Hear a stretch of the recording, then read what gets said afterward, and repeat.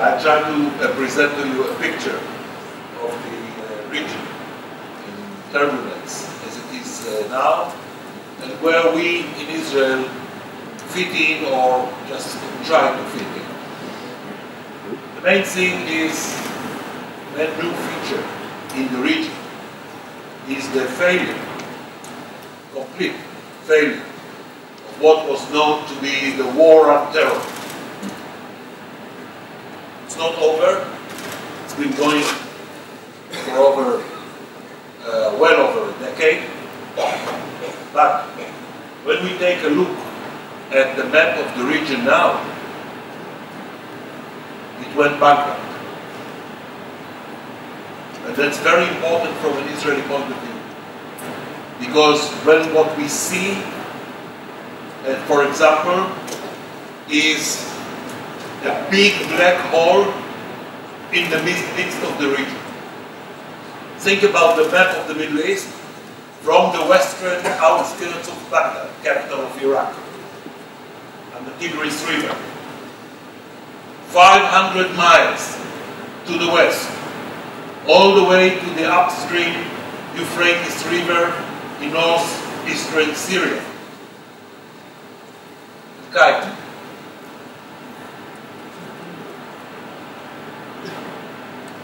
Nobody in control. Two rival factions of al-Qaeda, one which is known by the ISIS, the Islamic State of Iraq and the Levant. The other known as the JN, Jabhat al-Nusra, the Nusra Front. They are fighting each other infrequently. One doesn't accept the supremacy of the al-Qaeda central leader, Ahmad Zawahiri, somewhere in the mountains between Afghanistan and Pakistan, but they are full al-Qaeda loyalists, both of them. So imagine a 500-mile stretch, huge area, mostly arid, yes, but important, and they are in charge. And the Iraqi army, as we speak now, is at the gates of a city called Fallujah, maybe sometimes mentioned in the Syrian press, a city which used to have 300,000 inhabitants, not a big city in Iraqi standards. The 2nd Iraqi division, the 7th Iraqi division, the Golden Division, the elite special forces division of the Iraqi army, at the gates of Fallujah. Fallujah is controlled by al-Qaeda. They don't dare move in. And I doubt they will. On the Euphrates in Syria, the capital of that governorate, the city of Raqqa, has become the capital of an Islamic emirate run by al-Qaeda, with Sharia laws being imposed on everybody. And the black banners all over the place.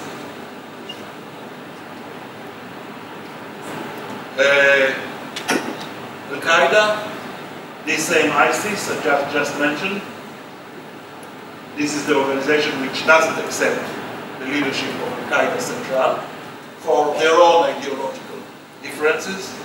ISIS is already in the Sinai Peninsula, in Egypt. They are there. We know they are there. They acknowledge that they are there by the thousands. Southern Libya, liberated with with President Obama leading from behind, as they say. The whole southern Libya is now integrated through different militias, mainly tribal militias, which have adopted al-Qaeda-style doctrines. They are now integrated into the terrorist system, running all the way through Algeria to Mali, Mauritania, what is known as the Sahel, the coast of North Africa. reaching the point where the French had to send the army to Mali to save Mali from becoming another Islamic emirate. But they saved only half of Mali. That's the situation. That's the main thing happening in the Middle East. Now, from an Israeli point of view, I was saying to you, I think last year, that the chapter of 40 glorious years in which the Arab states abstained, by decision, abstained from getting involved in any direct military clash with Israel, I think I said to you last year that was over. That was over because the Arab states are becoming, to different degrees, failed states. All of them, including those that did not experience the Arab Spring yet. And because they are becoming, to different degrees, failed states, they are losing control over the borders. So when we look at this situation, the resurgence of al-Qaeda, after more than a decade of the war on terror, we have to do a few things about it. I'll go to Syria first. In Syria, our main worry is that there will be a leakage, spillover of the al-Qaeda organizations to organizations down south, close to our border on the Golan, and close to the Jordanian border along the Yarmouk River. Now that's a real threat, because al-Qaeda, for example today, is in charge, in control of about half the city of Aleppo, the biggest city in Syria. And the Syrian army today, those fighting for Assad, is less than a third of what the Syrian army used to be. They are overstretched. They are exhausted. They managed to maintain control over the main artery of the country, controlling about 30% of the territory only, which runs along basically one highway, which is called the M5 highway, from south up north. But no more. The Syrian army is unable to mount significant counter-offensive against the rebels. The rebels are unable to defeat what remains of the Syrian army.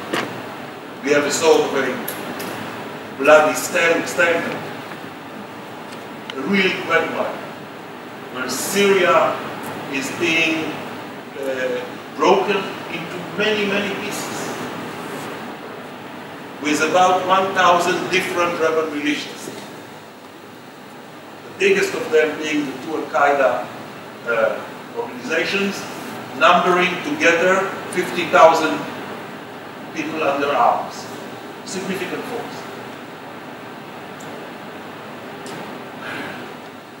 There is nothing to prevent them from coming down south, close to our border. So Israel has initiated a program which so far, for example, brought for medical treatment in Israeli hospitals, Haifa, Safed, and in a special military hospital that the IDF has established on the Golan Heights, 700 wounded, injured rebels, sick, women who have to give birth, etc., all being treated to Israel, and then going back to Syria. 700 of them. So far, the numbers will grow. One should be allowed to assume, just assume, that if such an operation is going flawlessly, I mean the medical evacuation and treatment, etc., one would not be wrong to assume that there is a good system of communications in place between Israel and the rebels next door. I'll say a word about them next door. And that this system of communications, which allows for the evacuation of the wounded and injured and sick, also allows to do some other things together. Now, in southern Syria, we share an interest with Jordan. Neither King Abdullah of Jordan nor we would like, of course, to see al-Qaeda across the frontier. So one is allowed to assume that there is a possibly significant amount of cooperation and coordination going on between Israel and Jordan in order to at least slow down, but hopefully to prevent the flow of al-Qaeda fighters from northern Syria down south.